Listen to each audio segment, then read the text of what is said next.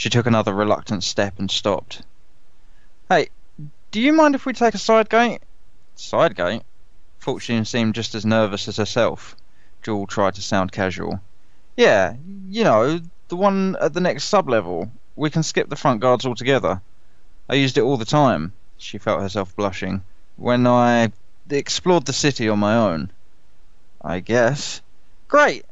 Jewel led the way before he could change his mind. After a steep climb through a narrow passage, they reached a little courtyard overgrown with kudzu. The only light came from a patch of open sky high above.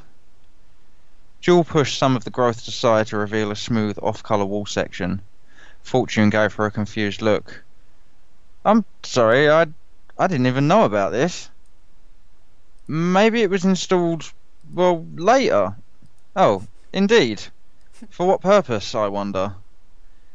Jewel thought of the odd gifts again. I have some suspicions. This might not mean anything, but...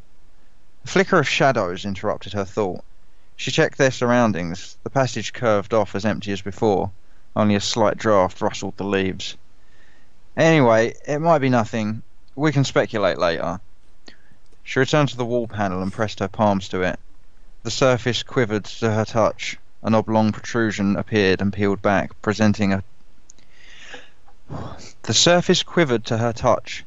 An oblong protrusion appeared and peeled back, presenting a double iris scanner. Jewel gazed into it until a muffled mechanical cadence from deep inside the walls warned her to step back. The panel shook and popped ajar. She watched the scanner meld back into the surface, grabbed the door and swung it wide open. Shall we?